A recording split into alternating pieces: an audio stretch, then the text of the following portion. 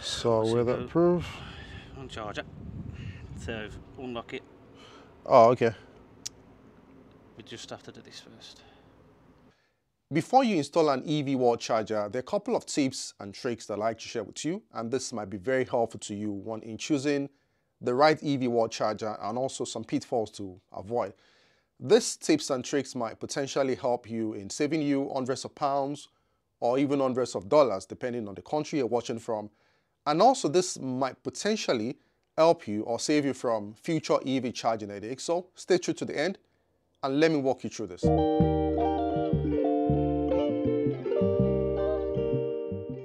When an electrician arrives at your property, the very first thing they check is a fuse board. And they are checking three things. One is available capacity for a 7 kilowatt wall charger. They are also checking for earthing and bonding. And the last thing the electrician will be checking for is the space for a dedicated circuit. If your home cannot support it, don't worry. An EV wall charger can still be installed with a load management, and sometimes some homes might definitely require a fuse board upgrade.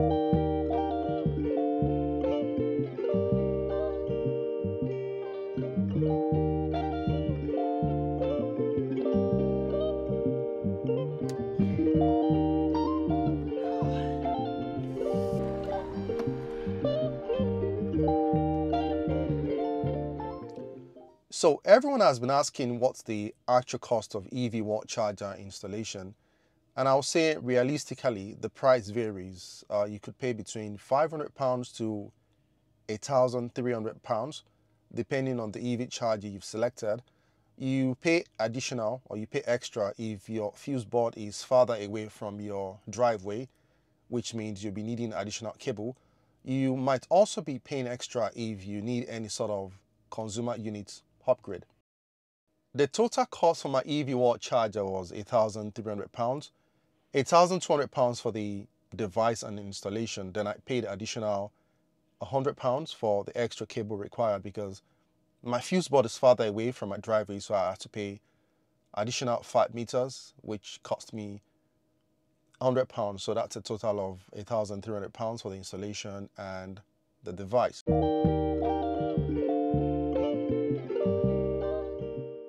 There are a couple of mistakes that I know some EV owners make, especially when they are trying to install an EV wall charger. And trust me, most of these mistakes are avoidable. The very first mistake is installing your EV wall charger farther away from where your vehicle is located. I think it's important to plan for the longest cable reach and not just the perfect parking spot, because one day you might have to park differently. The second mistake that I've seen some EV owners make when they are installing their EV wall charger is ignoring future proofing. Are you planning to get a second EV? Then I think it's logical to plan for a location where the two cars can be charged. Another mistake that I've seen some EV owners make when they're installing their EV wall charger is choosing the wrong cable length. Some people, including myself, would go for a 5 meters cable length because it's cheaper. But if I have to do it again, 8 meters seems more practical. The electrician will also look at your cable route from your fuse board to the outside wall, drilling, running conduits, and ensuring that the cable is protected from damage. And if your cable run is more than 10 meters like mine, then expect to pay additional cost.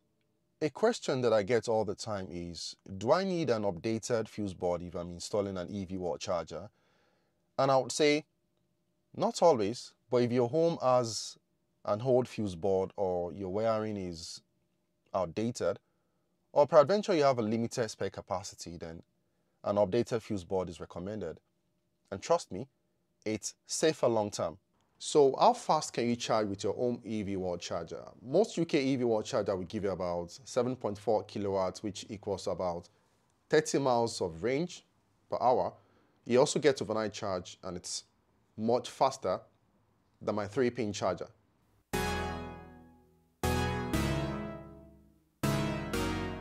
To save money, I think it's important to switch to an EV-friendly tariff. You can charge your EV for as little as 7p per kilowatt hours, but that depends on your provider. I've been charging my EV for 7p per kilowatt hours at off-peak period. And also, if you're interested in switching to Octopus Energy Smart Tariff, then I'll leave my referral link in the description box, and you can also take advantage of it. Before you choose an EV wall charger, there are a couple of important things that I think you need to know, because not all EV wall chargers supports the smart tariff. And that's a smart tariff that would save you money on charging in the long run. First, check whether the charger supports smart tariff. Smart tariffs like the Intelligence Octopus or OVO Charge Anytime allow you to charge your car, your EV, during the cheapest off-peak hours automatically. But here's the catch. Not all EV wall chargers support smart tariff. Brands like Hypervolt, ohme, Wallbox, and a few others support smart tariff integration. That means the charger can communicate directly with your energy provider to schedule the cheapest charging windows. But even if your charger doesn't support smart tariffs, you can still use a smart tariff. The difference is your car's API needs to be supported by the energy company's smart tariff system. For example, Tesla typically integrates well with most tariff platforms because their API is widely supported. Other brands might vary. If you're researching chargers and want a reliable one that supports smart tariffs, clean installation, great application controls, and UK-based support, then I recommend Hypervolt. Check the referral link in the description if you are thinking about getting one. It helps the channel and might save you some money. Yeah, he's back on. You what? Yeah. Have you got your Wi-Fi details to hand? Yeah, let me just hand it over to you. Yeah, here's it. Thank you. You're welcome. Okay.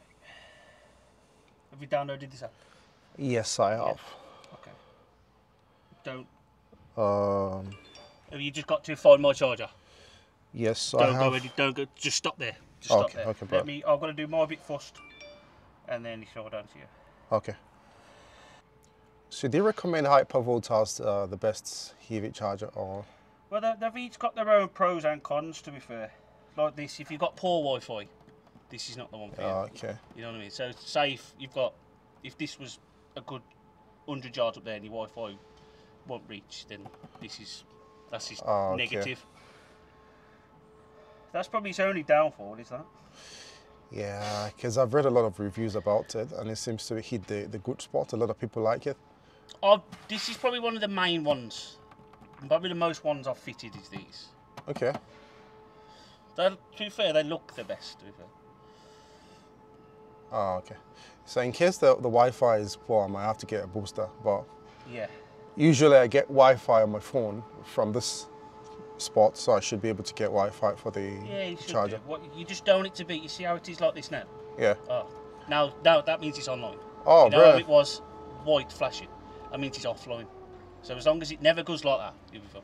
Oh, okay. Okay. Yeah, that's good. But to be fair, Thank it you. does say, when I connected to it, it said poor, but half the time it's not. It's just, I think they expect you to have bloody maximum speed, don't they? Yeah, I have a 150 megabyte per second. That's the upload speed. Upload speed. Yeah, it should be fine, to be fair. Yeah. Should be fine.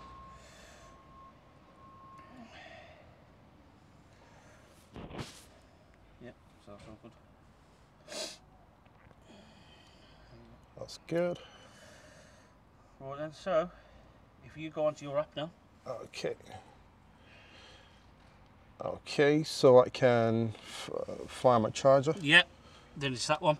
Okay, great. Just click that, and then it'll go tick, tick, tick, tick, tick, tick. Next. Create. No. No. Finish. And then finish. Finish. Yeah. Okay, so that's your home screen. Oh, that's Okay. good. So the CT I was on about, it shows you on what you're pulling up from the grid. Oh, okay. Once that message Yeah, disappears. that's So look, that's the teams from work. Your house is pulling 0.1 kilowatts. So when we plug your car in, that'll shoot up to 7.7. Oh, okay. Okay. Okay. So you know what I mean? So that's about it. So as it is, it's plug and charged. So that's where you set the schedule. But I understand. Okay, that's lock it. Can I lock it to my vehicle alone so it doesn't charge the vehicle? Because I know some people might be very smart when you're not home, they pull into your... That's where you just do that. So you can't use that now. Oh, Only okay. you can unlock this. Unlock it. Yeah. You know what I mean? So that's it. So if they try to plug it into the car, It won't charge. he'll just say no. He'll ask you for permission. Basically. Oh, okay. Okay. You know what I mean? So yeah, so that's it. And then later on, you just got to put your house address, and Okay. that's where you put your energy provider. Okay. Okay. Here, this add In that missing bit, address. yeah, but you can do that after. I just want to see this charge your car. Then Okay. you can do all that.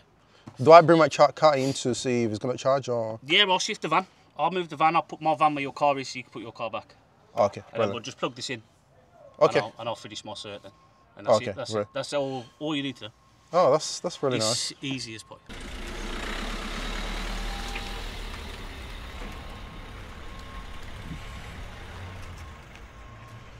So let's get the car in and charge.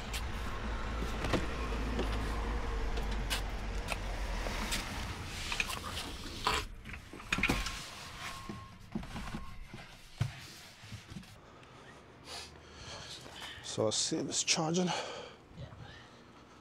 So I know it's only there, isn't it? But Yeah. make sure you unravel all of this. Okay. Okay. Just because it'll overheat.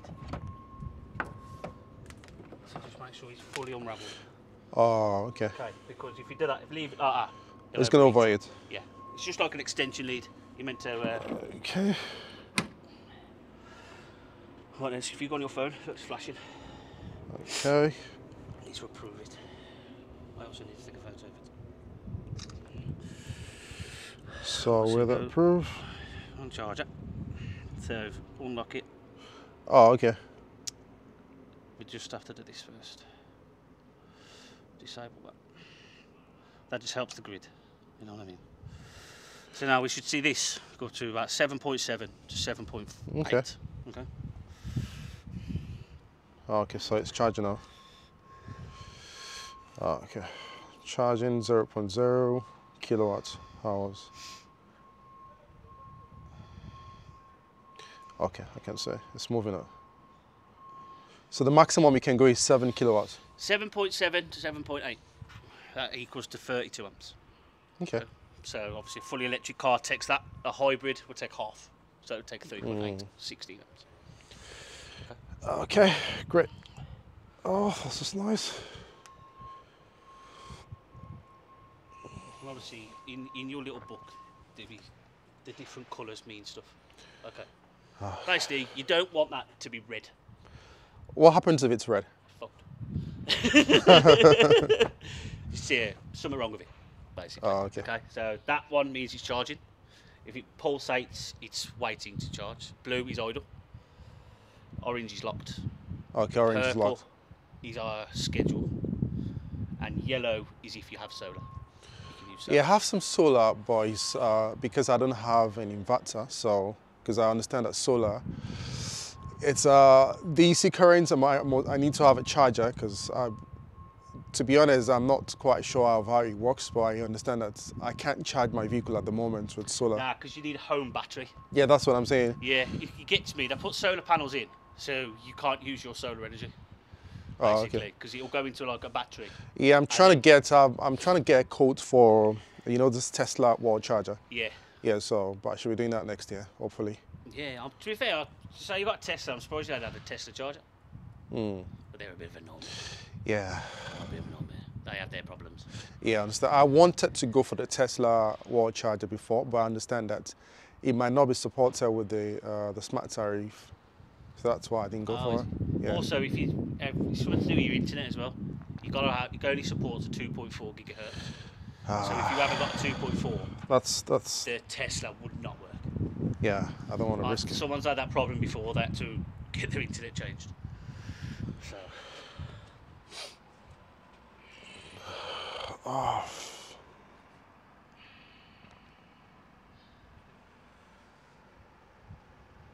Then all I've got to do is finish my cert. Okay. Did you buy this charger through us? Yeah, how about the tree? Yes, you got 3 years warranty on that. 3 years. Yeah. Okay.